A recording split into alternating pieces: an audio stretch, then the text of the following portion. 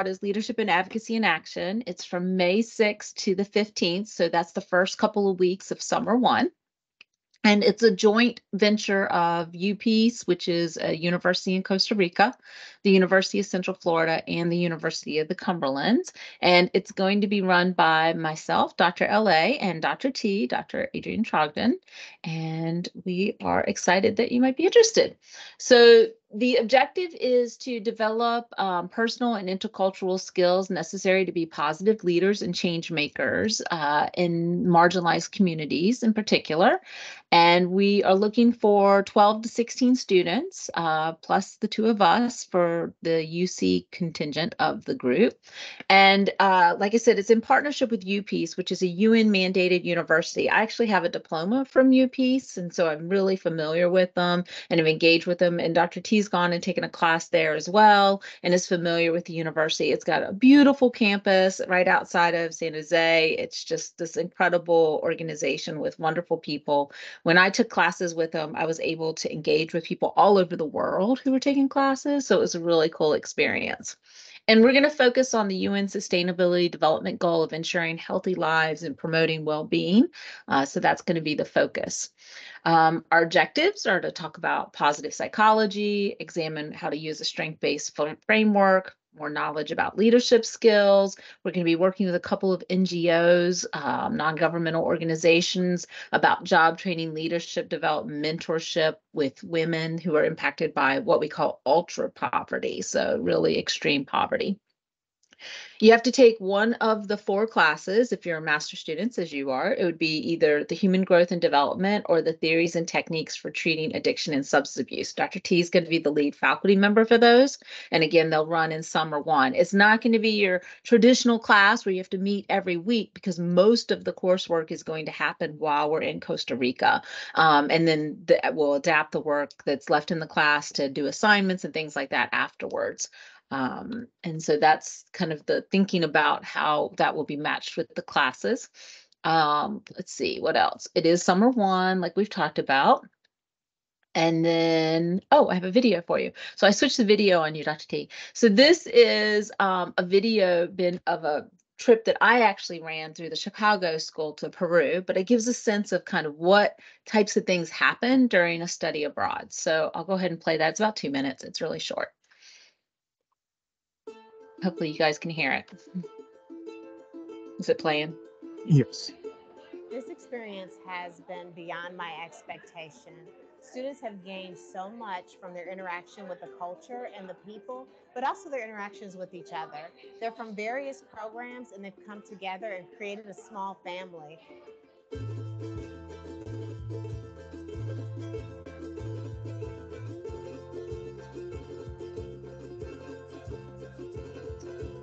We wanted our students to be exposed to history and culture and to begin to experience the language and take risks with the languages. But then we also partnered them with university students with whom they were able to make some connections. They could build a bridge. We also partnered with an NGO and were able to take our students into a community that experiences pretty extreme poverty, and we're able to provide a home for a family. This is one of the things that really sets the Chicago School apart. We want you out there in the world, experiencing what the world has to offer. Seeing where they lived prior to us building the house put things into perspective, and it gave us direction in terms of serving a purpose. I have been pushed to limits that I did not know I could even reach. Even though we were here for only 10 days, I truly believe that this is now taking me on a new path of being a global citizen. While their students at home, they had the opportunity to take on the role of leaders and teachers in the community. To be in touch with the people provides a hands-on experience that they're not going to get in any other situation. Any student that's considering enrolling in a study abroad, I would encourage them to do it as soon as they possibly can. It gives you an opportunity to see culture up close and personal. Okay. Saw me on the roof because I spent 3 days on the roof during that trip. All right. So now we'll go through the itinerary. So the first thing is to fly to San Jose. You are responsible for your own airfare to get there, but there's really only a couple of sets of flights that come into San Jose. It's not a very like massive airport. So usually you come in one of two times. All the flights come in about the same time. So we'll be arranging transport from the airport in two groups to where we're going to be staying. We'll stay overnight in San Jose. And then we're going to have a welcome at UPeace and we'll do a positive leadership workshop. They do a lot of great positive psychology work and get integrated with their students from UPeace because they have master's and doctoral programs there. So we'll get to meet and integrate with their students. Then we'll have a counselor panel for people who are working as counselors in Costa Rica. And then we'll have a welcome dinner on day 2.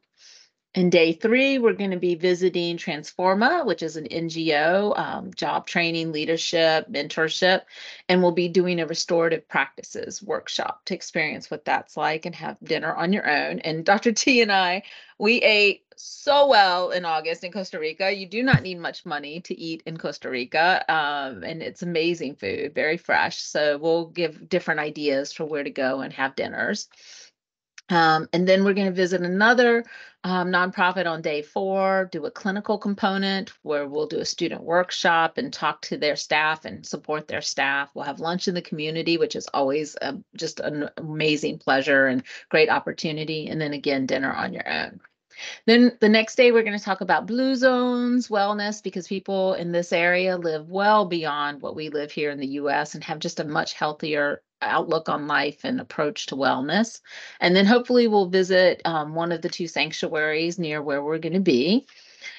Then day 6, we're going to visit another NGO, and we'll be visiting the Limon province in the southern Caribbean side of the country, having a delicious Caribbean lunch at a typical restaurant, and then again, dinner on your own. In day 7, we're going to be visiting one of the indigenous groups and learning about that region of Costa Rica, really getting to know that community and what they do and how they do it and how they've been living this traditional way for many, many eons. We'll have lunch with that community and then we'll have lunch or dinner on our own. And then day 8 is a free day to enjoy the, Caribbean side of the country. And then we'll head back to San Jose. We'll have a clinical component. And in this situation, our doc students and the doc students from UCF are going to do kind of like a conference workshop where they're presenting on things that they have knowledge on to help expand our knowledge base and about resilience and advocacy. And we'll have a closing dinner and then we will fly home. Now, you have the ability to come in early or stay late. That would be all things that you can arrange on your own as well. But as long as you're able to participate in the time that we're there fully, you can get there whenever, leave whenever you want, because you're adults and you can figure that out. So, but we can help with that too.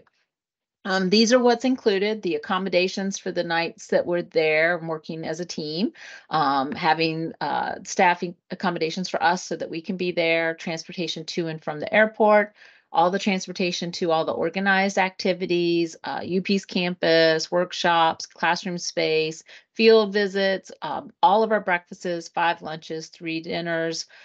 You'll get a certificate from UPeace for the work that you do with them. We'll have bilingual guides and support. Dr. T and I both speak Spanish also.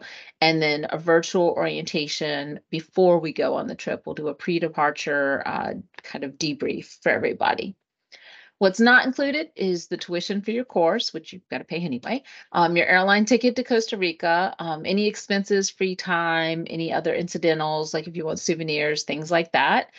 Airport drop and pick up if you come in at a time different than what we schedule, meals and transportation to and from the country, and also travel or health insurance, which is required for the trip, and you do have to get that on your own. We'll be providing some tips on companies that you can use, but it's usually not very costly. I did it for a 2-week trip to Spain for very nominal costs.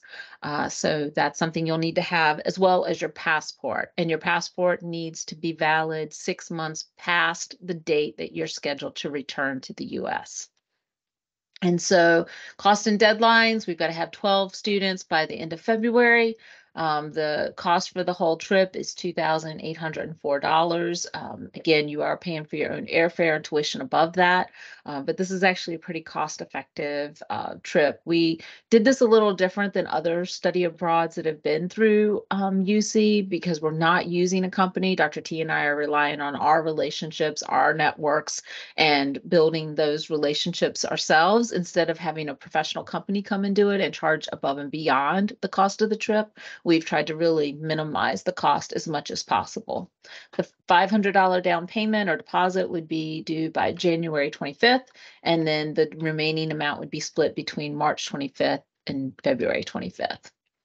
And then if you're interested, these are the requirements. You have to be at least 18 years old, have at least a 2.5, but you have to have a 3.0 in the graduate program anyway. And you have to have been at UC for at least one full term before applying, be a full-time student. You can take 6 credits as a graduate student per semester and be qualified for this trip and be in good financial standing. And then if you're interested, you would email Julie Dayrup and she would get you started on the application process. And once approved, you would be notified.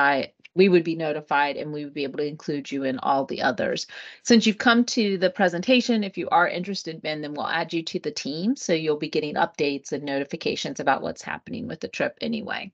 Do you have any questions at this point? Honestly, all the questions you already answered. Like everything that I wanted to ask has already been answered. So that's great. I do know that there is and also correct me if I'm wrong, please, that there's another information session Yes, tomorrow. Friday. Yes. Friday night. Okay. So I may come to that one as well if I have any other questions that pop up. But all the ones that I had coming in are settled. Yeah. Which class would you be interested in taking with this experience? The 531 or 536, the human growth and development. Yes. Okay, yes. great. That's awesome. All right, that helps us in planning. Yes. Yeah.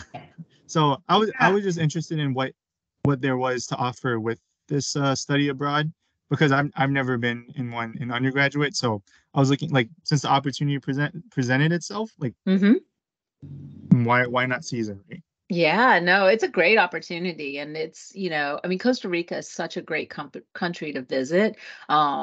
And I won't speak for Dr. T, but Dr. T had the opportunity to do a long-term study abroad as an undergrad in Costa Rica. And I've lived part-time there before. And so I just love that country and love the people there. It's pretty wonderful. I got to spend a whole semester there, so 4 months in my undergrad. But Ben, I also put Julie Dayrup's email in the chat, just if you wanted to copy and paste it. It's a little easier from the chat.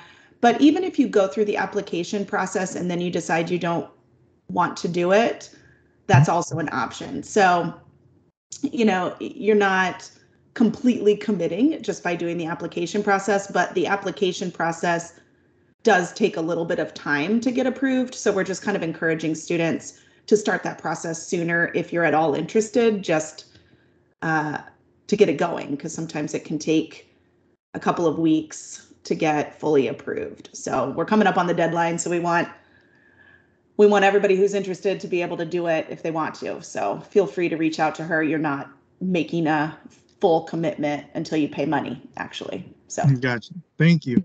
Yeah, that was that was something I've written down, her email, and so I will also copy and paste it so it's online. But yes, thank you. And I also just added you to the teams. So you'll be in the teams for the Costa Rica trip now and see announcements and things like that. So awesome. You can always reach out to us via that as well. Sounds good. Thank you. Okay, you're welcome. All right. Well, hopefully we'll see you Friday. And like I said, reach out if you have other questions. All right. Yes, will do. Thank you again.